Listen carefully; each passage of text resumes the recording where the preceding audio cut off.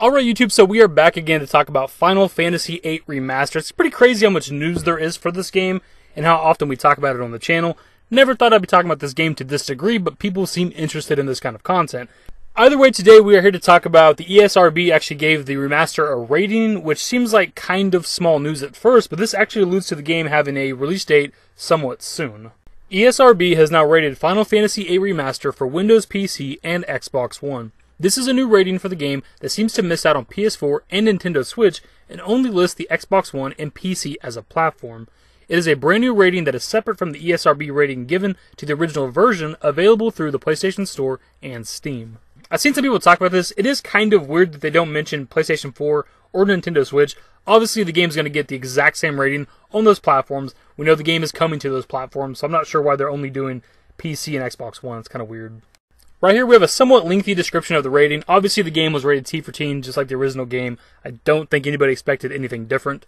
This is a role-playing game in which players follow the story of fighters involved in a war for independence. Players can explore cities, interact with characters, perform quests, and battle human and fantastical enemies. Combat is turn-based, with players selecting attack moves from a menu which triggers brief animated sequences. Cutscenes also depict instances of violence and blood, a character impaled through the chest with a crystal shard, a character slashed across the face during a sword fight, blood splashes, and a bleeding wound on a character's face. The game contains some suggestive material, scenes referencing a naughty magazine, though no images are shown, female characters wearing low-cut or skimpy clothing that reveals large amounts of breast/cleavage. A handful of scenes depict drunk characters slurring their speech or hiccuping. One sequence allows player characters to buy alcohol in order to obtain an item after drinking. A character says, "Whoa, hick, I'm totally wasted." The words ass, bastard, and a bitch appear in the dialogue. So that was a pretty in-depth rating of the game, a lot more extensive than I expected. They brought up stuff that I completely forgot about because I haven't played this game in a very long time. I totally forgot about the naughty magazine thing, but what an absurd thing to rate the game by. It's so irrelevant. Anyways, on to the point of the video. The game getting a proper rating from the ESRB means that it could be pretty close to launch, because obviously when it comes to Sony, Nintendo, and Microsoft, games cannot launch on their platforms without a rating from the ESRB. That just has to happen. So that could be a possible reason why we haven't got a release date yet for this game, or why they didn't give us a release date at E3. Maybe they're just waiting on the rating system. And now that the game does have a rating for at least two platforms, PC and Xbox, I don't know why they haven't rated it for Switch or PlayStation 4 yet, but obviously, again, the game's going to be rated T for teen for those platforms.